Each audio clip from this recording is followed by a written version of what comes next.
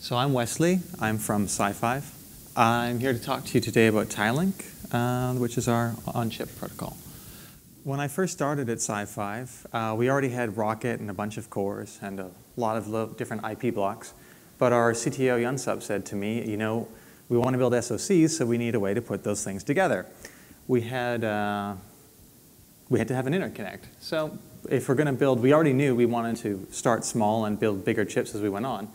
So we were going to need a bus that did coherent cache block motion and worked for small chips and large chips. So we sat down and asked ourselves, what are we going to need? Oh, there's one here.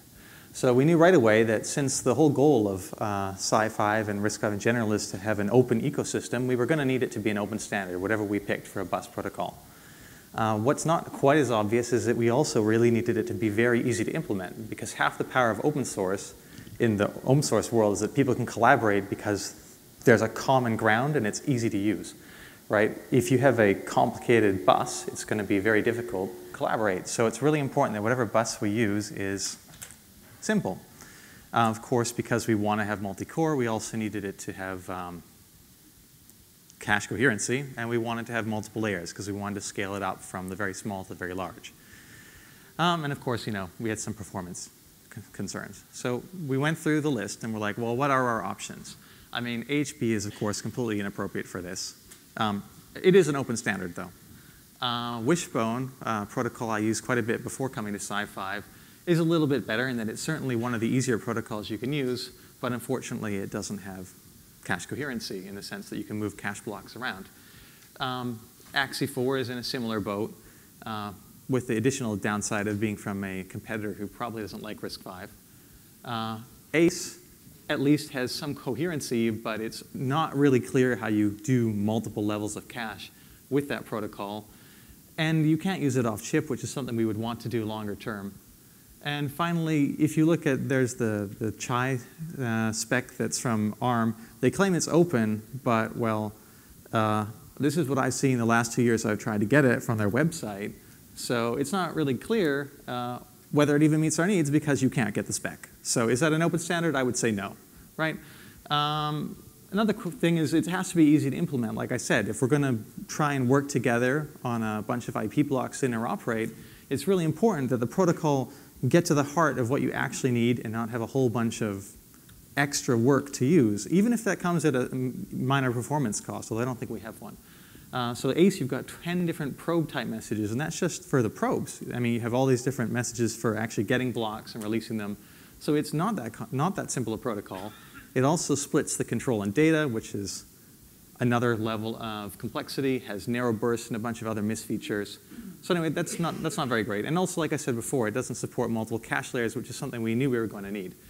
And finally, I think it's pretty foolish to depend on a standard that's controlled by a competitor, because if they wanted to, they could change the standard in a future version to our detriment. Or they could just do like with AMBA 5, where they just don't give you the specs for several years until their competitors have all had a chance to, or sorry, their colleagues, our competitors, have all had a chance to move forward. So Berkeley already had a sort of in-house protocol they were using to connect components. That's from my colleague Henry Cook. He had made this TileLink protocol. It was an academic project, and it had a lot of nice theoretical properties, and the idea was, well, maybe we should try using that and use it to roll our own.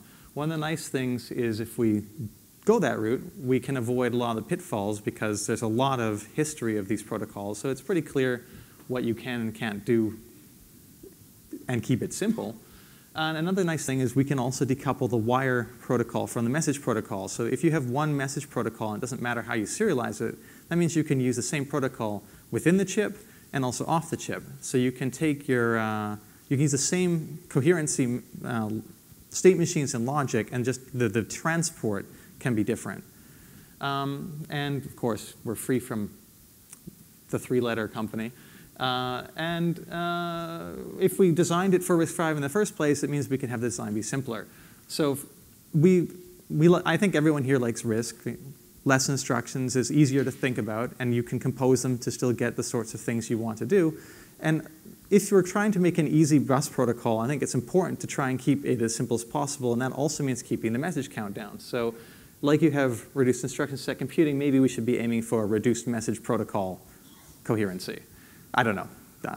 Yeah. And also, because of the way we connect the SoC, the technology we use in Rocketship, we can actually assume all the hardware that you hook up in the SoC is going to be trusted, because we do the security checking at the source, not in the network. And finally, since we're mostly concerned in Sci-Fi anyway about caches communicating and also off-chip, most of the time, though, your transfers are block 2 power size. So this is actually a big simplification when you start trying to improve the QR of your circuits, if you can know it's all power 2.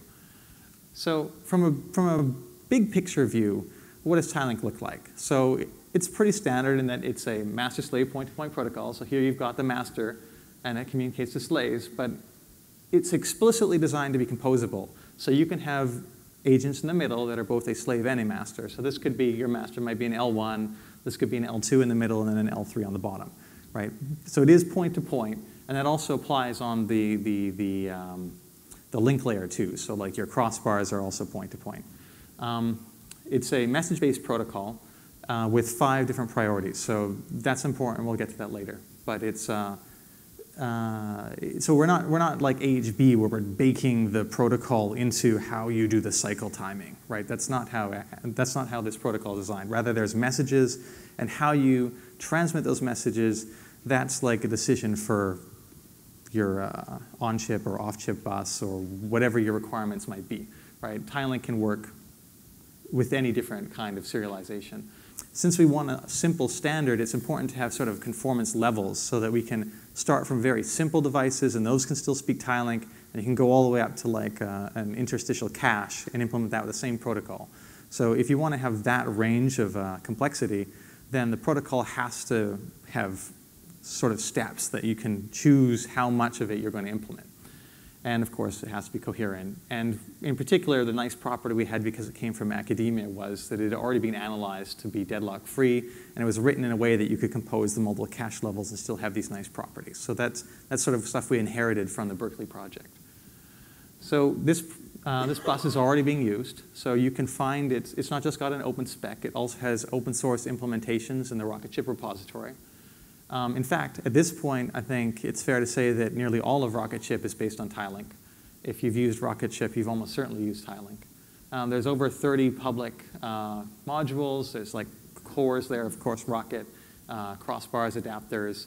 It also has a coherency manager, which is sort of like the way ACE does snooping. It's about equivalent to that, but using TileLink. We, of course, have bridges to all the AMBA protocols, because as much as we might not like them, they're not going away. So we have converters to all of those, and your usual stuff like VIP stuff for monitoring, generating traffic, and a model checker. And to see if you want to know more about how this stuff interacts inside the Rocketship repo, my colleague Henry has a nice paper. That's, if you look at the slides, that's a hyperlink. It'll take you there, or you just Google it. Finally, there's also the Sci-Fi blocks repository. That has some more TileLink components. That's where we've got a bunch of slave components that you might want in your SoC. So we've got like open source, I2C, SPI, UART, GPIO, PWM. We're going to have probably more slaves in that repository in the future as we develop more of them. They're all open, and they're TileLink. So if you need these things, they're pre-built. And finally, TileLink is already being taped out twice. It's used, well, at least twice by us. I'm sure it's been taped out by other people as well. The FE310, that's the chip on this guy here. This chip here uses it. So does our upcoming multi-core chip. The multi-core chip in particular is using a directory-based version of an L2. So TileLink works both for directory-based coherency and Snoop-based coherency like ACE. And it also is wormhole rooted. So this means that like the protocol is set up so that you can, when you get if you have like a message that's fairly long, you can already start transmitting it to the next person before you have all of it. So this helps you shave some latency down instead of store and forward. And finally, we also have used this protocol now with a serialization that goes off chip. So it's not on a SerDes yet because we're too cheap, but it's anyway, it's serialized, and we could put it on the SerDes in the future. Okay, so I've talked about how TileLink is layered. So these are the 3 layers that we sort of blessed in the specification that you can implement. There's the TileLink uncached lightweight, TileLink uncached heavyweight, and TileLink cached. So that's the top columns. So all of them, of course, support read and write operations, because otherwise it's not a bus. And that's all you have to support with TileLink UL. So it's very similar to, actually, it's even simpler than Wishbone, I would argue. If you're just doing TLUL, you just have to take in one single cycle request to a single cycle answer. And that's all you got to do. There's no multi-beat. The next middle level, that's sort of more along the lines of AXI level protocol. So you've got multi-beat messages. We have some prefetches, because even if you're not using caches, like if you're not speaking the Coherent protocol to move cache blocks around, you might still want to do some hints. Like if you're an AXI converter, say, and you know there's this big stream of stuff coming from a PCI Express block, you might want to say, oh, you might want to have all that data ready for me when I want to read it out. So we've got hints also at this level, even though you're not participating in the Coherent protocol. Yeah, and finally, you've got the full protocol. That's TLC. That adds 3 additional priorities and the ability to move cache blocks. So I said that TileLink is a message-based protocol, and these are the messages. So you've got on the left here this put full data. That would be a message sent from a master to a slave. So put is a write. So you've got the put full data goes to an access ACK. The access ACK is the message sent from the slave back to the master. The arrows in this picture are linking the requests to their responses. So you've got, so the left-hand column there, those are all the messages in the priority A category, and the D column is all the messages in priority D. So you've got, this is in the simplest version again. So this is single beat. You don't have to do anything except take a request to response in from one cycle to one cycle. They don't have, the delay in between is whatever you want. So you've got put full data, put partial data. At this level of the protocol, those 2 messages are effectively the same, and then comes the acknowledgement. And you've got get, that's read, and the answer is access ACK data. So all the message types in TileLink, they say whether or not they carry a data payload. If it has data on the end of the message name, it is a data payload carrying message. So that's the bare minimum you can implement and still be TileLink conformant. So the next level is TLUH. So here we add a couple more messages. So you've got the atomic operations, that's the arithmetic data and logical data atomic types. And you've got the hints, which are things like I would like you to have this region ready for me to pour data into, or I'd like to have this prefetched. We may extend the types of hints you could send in the future, but that's the message type. Another thing I just want to point out while I'm on this slide is that in TileLink, every request has a response. But as we'll see in the next slide in TLC, some messages are both a request and a response. So this is the complete protocol. These are all the messages you have. I think you'd be hard-pressed to use less. So you've got acquire over there. Let me just highlight it. So if you want to get a cache block from the outer memory system, so say you're the L1 and you send to the L2, I'd like to have this cache block. So the message you send is acquire block. It's like, give me that block. It's mine now. And then you're going to get back a message, which is grant. That comes from the outer cache. He says, here's your block.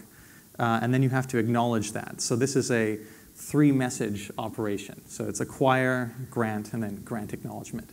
So the middle one is both a request and a response, right? The other 2 operations you need to make a coherent system are to return a block. So when you're done with it, you want to give it back. That's releasing at the bottom here. So you can release with no data. That's if you didn't change it. You can just release it. Or you can release with data if you dirtied it. And then, of course, you get a release acknowledgement. And the 3rd category in the middle there is probes. That's like, I need to take the block back. And an important feature of the way we set up the priorities here, so there's 3 priorities going from master to slave and 2 priorities going from slave to master. We've just, for simplicity, decided to call them 5 priorities. That's the A, B, C, D, E. So it's set up in a way that you only have ascending priority as you go through cache block motion. So if you're a cache like an L1 and you say, I would like to acquire a block to the L2, to perform that request, it might need to fetch it from a different L1. So the probe, it sends to the other L1. It's going to be priority B. The answer is priority C. So now the L2 has the block. Now it gives it to you at priority D with the grant. And finally, you acknowledge that you got it with priority E. So in that way, we can assure forward progress because the operation is completely ascending in priority. And this applies also as you compose the caches, which I'm not going to have time to talk about. And the grant hack, just as a final note, the grant hack is only there because I had this on an earlier slide. TileLink is an unordered protocol, so you could run this over like a mesh network or something where the message orders can be rearranged. So we're aiming for, you would probably want to use TileLink with the weaker memory model that was talked about yesterday, but you need the grant hack anyway to finish the message. None of this is badly explained. If you want a better explanation, it's in the spec. Okay, so in addition to keeping the message count to I think the bare minimum, we also have a couple simplifying assumptions that make the protocol easy to work with. One of them is that there are no loops. But it's important to understand what I mean by there's no loops in the graph, because we're not talking about modules. In this picture, it's a bit hard to see because I think the color is bad on this projector. But there's those boxes are filled with a sort of blue. Those are modules. So the boxes in the picture are modules, and the yellow dots are what we call agents. So an agent corresponds roughly to an interface, but also if you're coupling the flow control or forwarding messages between two interfaces, those are the same agent. So like a crossbar forwards the messages it gets, say, from that AXI bridge over there through the crossbar. So that makes it one agent. So it's got one dot.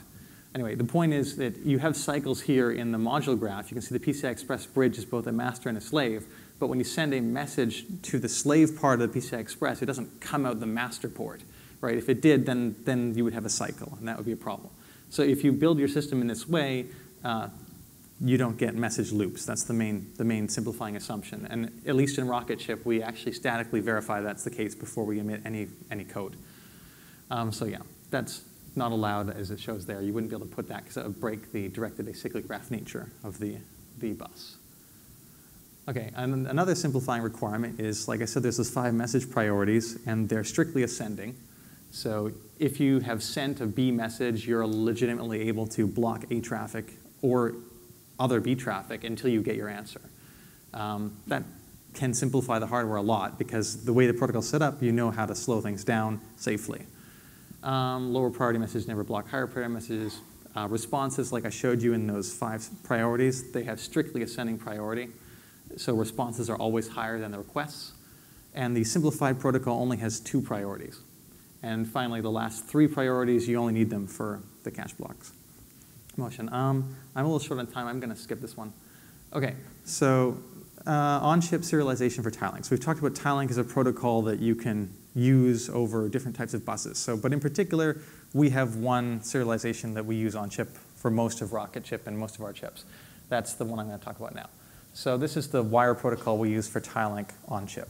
So every message priority has an independent channel in this serialization. But the actual payload they carry can be very different. So like the E channel is just like I got your message and here's the number it had. So these channels are very different in size. The messages are transmitted with multiple beats if you're using TLUH. And we use ready valid to negotiate when the beats are transmitted. So this is why it's an on-chip protocol, right? Ready valid would be an inappropriate signaling mechanism when you have higher latency between the participants. And finally, the bus width, of course, is variable, and you can have the response come back on the same cycle or any later number of cycles. And of course, the off-chip protocol makes different choices. All right. So if you have physically independent channels, this is what it's going to look like. You've got the, say, 4 L1 caches over here. They're speaking TLC, the Coherent protocol, to a crossbar. So they've got 5 channels, right? A, C, and E all go from the master to the slave, and B and D all go from the slave to the master. And then you also have the Coherent protocol to the L2. So the crossbar is not like participating in block ownership, but it is forwarding to the L2, which is. And then the L2 is only talking to DR. It's the last level cache here, so it only needs the TLUH protocol. So it's only got the A priority and the D priority channels. OK, so this is just a quick waveform because we all know what waveforms look like, so I figure I should show you one. You've got ready valid here. So you've got like a get message. This is just showing that like your AXIS-ACK data can come back arbitrarily delayed from the get. The only get requirement is that it makes forward progress. So you will get an answer eventually, and you should wait for it. But conversely, you can get the answer back immediately. So you see the first time you tried to send the get, the ready was low, so it got retried. But the get got its response on the same cycle. So those are like the extreme ends of how quickly answers come back. The opcode encodes what the message type is, and the size says how big the block is. Right? Okay, so you've seen this picture before from Jack's talk, but I'm going to re-show it. This is our chip, yay! So those are all the components. I think he talked a bit about the features, but I'm going to plaster it with our bus protocol. So you can see we've got TLC being used between the L1 and the L2 of the U54 cores. Over there, though, we have the E51. That's it's not got a data cache, so it doesn't actually need the coherent protocol. So it's speaking TLUH. So even though you have two different types of cores, they're using two different versions of the protocol to talk to the switch, and this all just works out. So you've got only 2 priorities from the E cores and all 5 from the U core, and they talk to the L2, and the L2 is the last level cache in this design anyway, so it only uses TLUH going out to DDR. And then on the top there, we've got ChipLink. So that's our off-chip version. So it's crossing from the core to the FPGA. So it takes TLC from the FPGA to TLC on our chip. What this means, by the way, is if you buy this thing with the FPGA, you can put an accelerator on the FPGA, and it can actually take ownership of a block from our chip and take it to the FPGA. So if you're building an accelerator, you can have the cache local to your accelerator on the FPGA because we have coherency across the chip. And finally, you've got all these peripherals at the bottom here, like OTP, SPI, I2C, UART. So we actually implemented all of those slaves as TLUL because it's just way easier to make slaves in this protocol. Like, you just have to read the address and do whatever it said, and you're done. So we use the weakest protocol there, and we've got a couple adapters and stuff in Rocket chips, so we turn it into a full-fledged TLUH protocol when it gets attached to the switch. But because the protocol is so lightweight, if you look at these I guess it's no secret, people here have seen Chisel, right? If you look at the implementations of some of these modules, we're talking like 8 lines of code sometimes, right? To implement like well, actually some of these are, yeah, anyway, whatever. The Maskrom, for example, will probably be about that ballpark. Anyway, so in conclusion, TileLink has a public specification, an open source implementation. It's trying to be a reduced message protocol, so trying to be as simple as possible, and it was specifically designed for RISC-V. So if you're already wedded to the AMBA protocols, well, probably nothing I say is going to convince you to switch because you've got a big investment, but we can talk to you, right? We have bridges, so we can hook up to your components, and legacy stuff will continue to work. If you're building a new RISC-V chip, though, why not consider using TileLink? And if you want to learn more, there's a link to our spec. And these slides actually have a lot more slides in them, so I think they're going to be posted in the proceedings. I just picked a selection of slides for this talk. There's a lot more showing you waveforms and how the protocol works. So these slides, as well as the spec, are a resource for additional information. Well, come see me after the break if you have any questions.